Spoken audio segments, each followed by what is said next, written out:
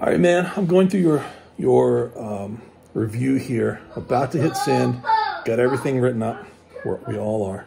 But I wanted to talk through quite a bit of stuff with you. So I'm looking at the screen here, and I've got all the notes that you've sent me, all of my personal notes, and then I've got your program here too. You're a weightlifter over and over who's transitioning over into other strength sports and strongman. That stands out, sticks out. I mean, your quads hang over your knees when you stand up. Your body moves like a weightlifter. So it's not a bad thing. It means we have to capitalize on that, and we have to work. I wouldn't say you have weaknesses, but I'm trying to get your body to work in a slightly different manner than what you're normally used to. Watching you bench press, number one sign you're a weightlifter. Big thing I want you to look at is your wrist. They're cocked back when you're bench pressing like that. Got to straighten the wrist. Don't be afraid to wear a wrist wrap. Keeps those wrists locked. There are several other things, but I mean, you have no lats into the lift. You have the rest of your body is not into the lift at all. No speed, but I think the first thing is getting those wrists straight.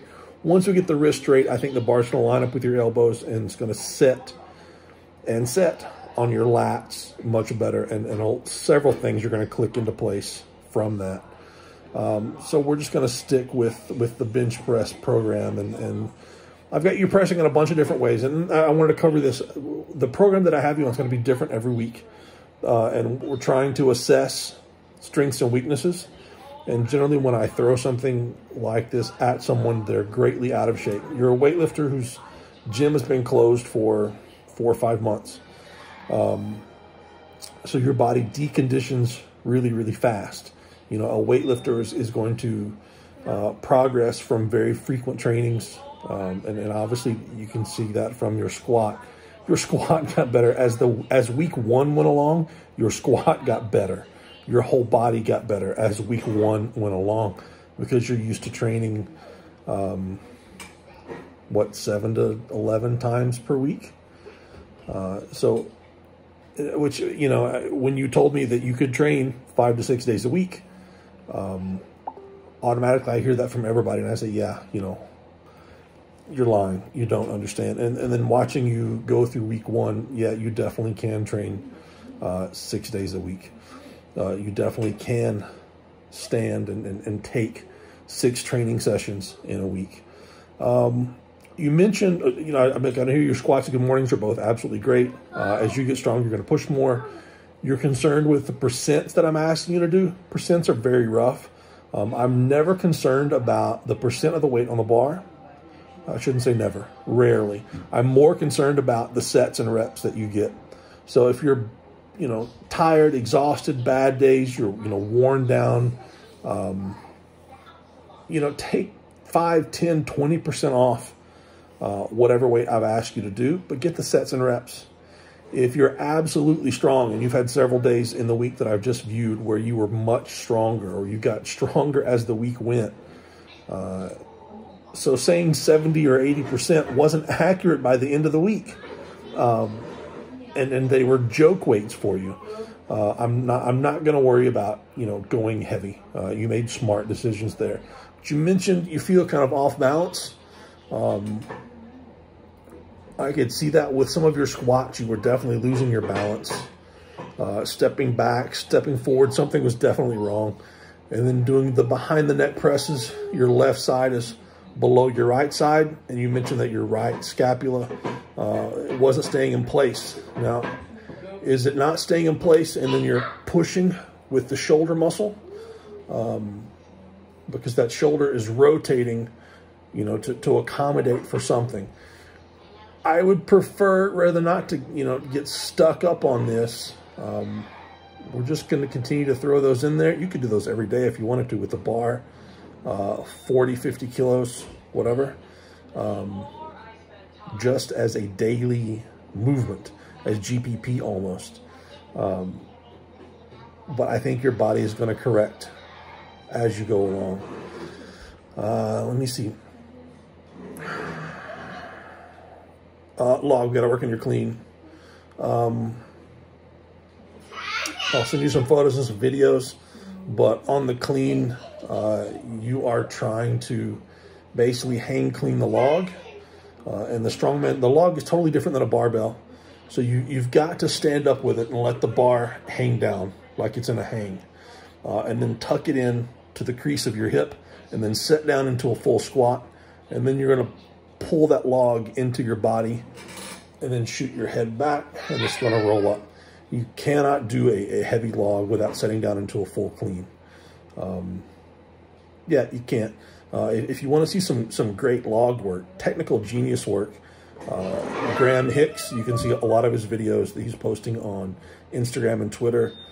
He's a technician, and remember, he was a 105 kilo strongman before he was I think, soon-to-be world record holder in the log press open class. Leg drive, got to work on the timing with the push press. I wrote to work on the timing in here before I watched you with the small log at the end of the week. The small log in the last video I saw, I don't know if it's the end of the week or the beginning of the week, your timing and leg drive is much better, but you're using a teeny tiny log about that big around. So when you use the small log and you've got the shoulder flexibility to do it, you had great leg drive and you had great timing. With the bigger log, you're up and it's, you know, it's much more, it's out in front of you. It's up. You've got to lean back. Actually, no, the key that I want you to think about is to have open hands, relaxed hands, just like a barbell. If you've got that bar across your chest, you got your hands on the bar, open your hands, relax the bar, chest up, present the body, use the legs to drive it up. But once the bar is overhead, then you press with your hands to lock it out. Same concept with the log. Keep the chest up, relax your hands. Don't squeeze and keep it into place. I know the log doesn't feel like it's in a great place, but you have to relax and get into that position to where the log will stay there, okay? Have patience, get it there, it'll happen. I think all of this is gonna come together on its own. That's my opinion. I've included some funny photos here. On your programming, I moved your event day to the end. I've put a couple of press days in there. I don't care what order you do these. I don't care if you get to one of these days and say, hey, I just can't do this. And you throw one out. The way I've got everything designed is you can throw out 2 days of this and be fine. I've got you doing some either log press, axle, or barbell against some bands. The reason I want you to do this working on your push press or strict press is I want you to feel, you need more shoulder work, you need more tricep work, and I need you to feel more grounded as you're pressing either one of those. The bands will help that. If you don't have the bands, that's fine. I've got an option here that you can do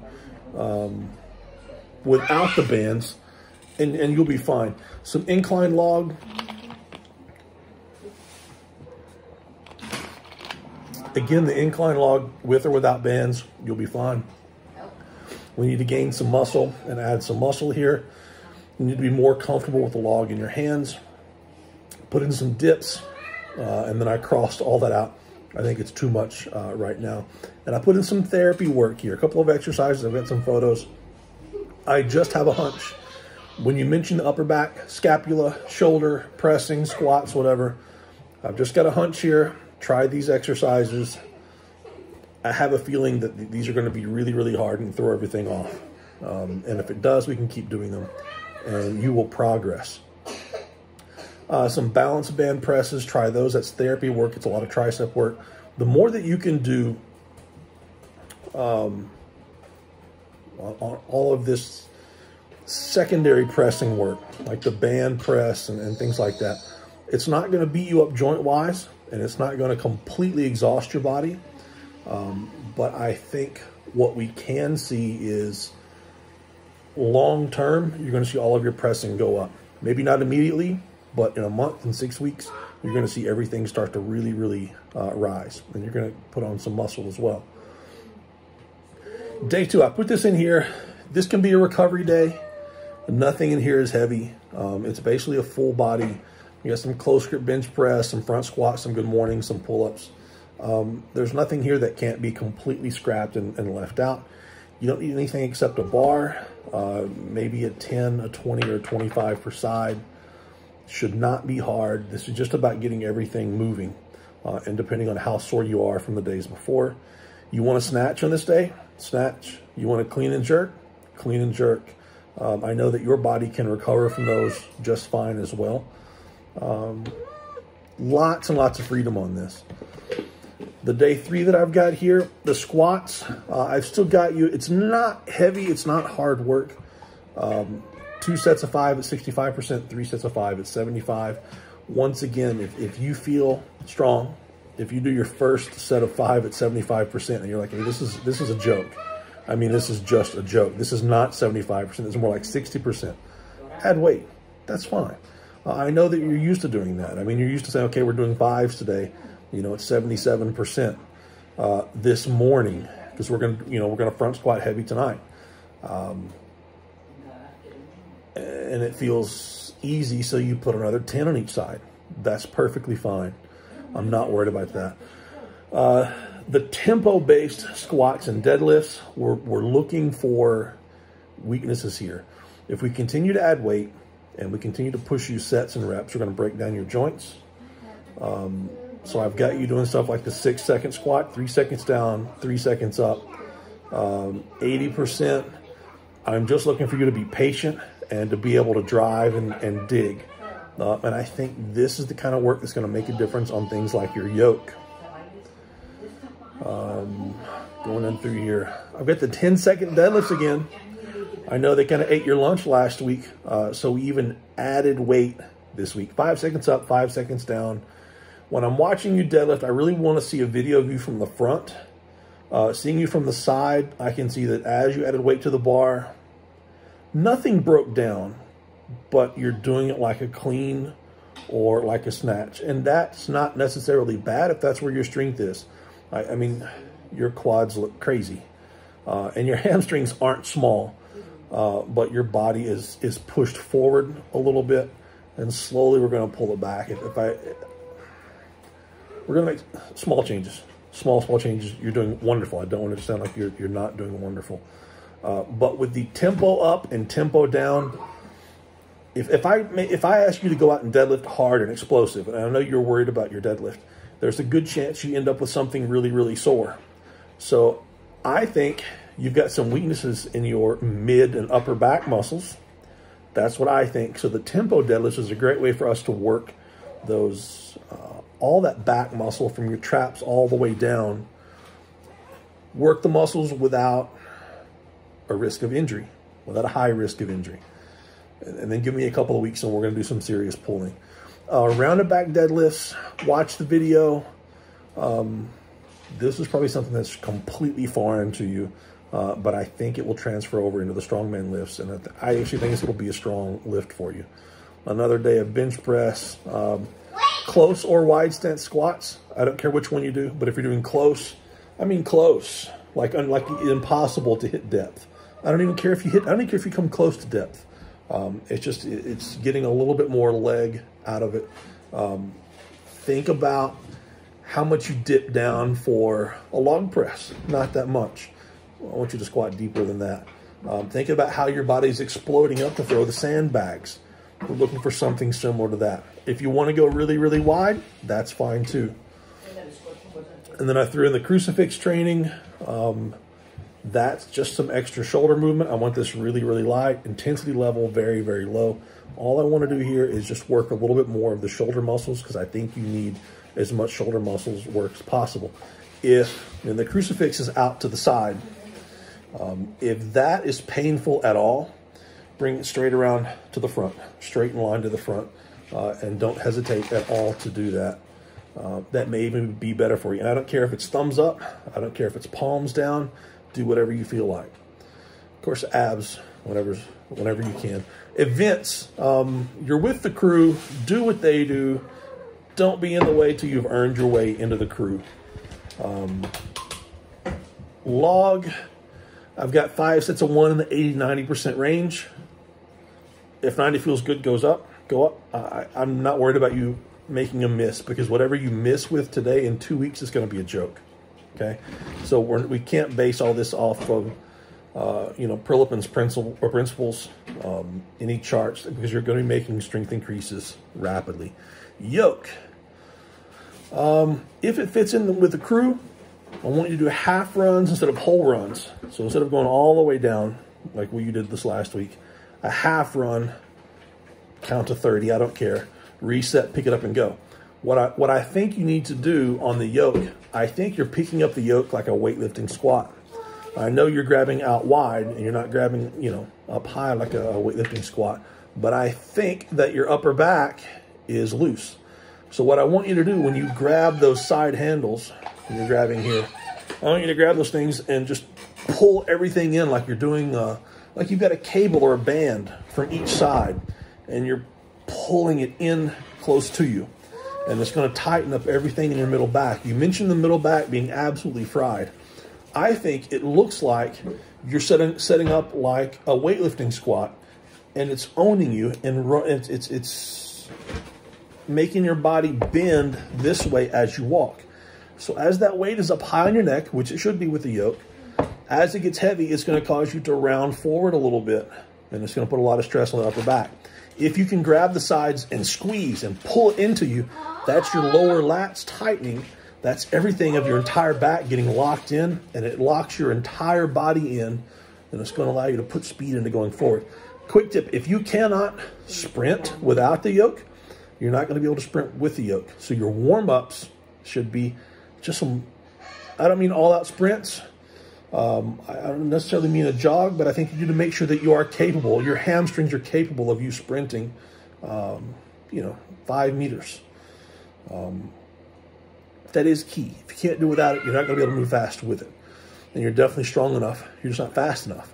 The farmers, those are hard farmers. Those are top-loaded cylinders. I don't know how you get more difficult than top-loaded. They can be top-loaded or they can be cylinders. But to be top-loaded cylinders is just insanity. Those are hard farmers to use. So if you can use those, you can use any farmers out there. Limit your intensity. Don't work to failure here. If your grip starts to go, you're done. You're overtrained for the week if your grip starts to go. I don't care what you do. That's going to be similar muscles to the yoke, but as they start leaning forward, it's going to bend you forward even more. It's going to be a really, really bad thing. It's going to kill those muscles even more than your yoke. And on my last piece here, I put down an extra session of the log. Some 70% work for some clean and presses, working up. I just ask you to be cautious if you are going to be working with that really, really small log. The really small log is bicep heavy. The closer that little log is to you and you're having to twist the wrist and curl it up, the more likely you are to develop some bicep tendonitis. So use some caution. You can take that log out of the rack instead of from the floor. That'll be perfectly fine. You don't have to clean that one. Anyway, I'm really excited. Make sure you're recovering. Make sure you're eating, staying on top of this. And at the first sign that anything's going wrong and you're not recovering, email me urgent. We'll make some changes. Take a couple of days off. Anyway, this is going to be about 3 or 4 minutes, and it's almost 19 minutes. I'm going to post this to YouTube. I'm going to send you your training. Cannot wait to see what you do this week. Have a good one, man.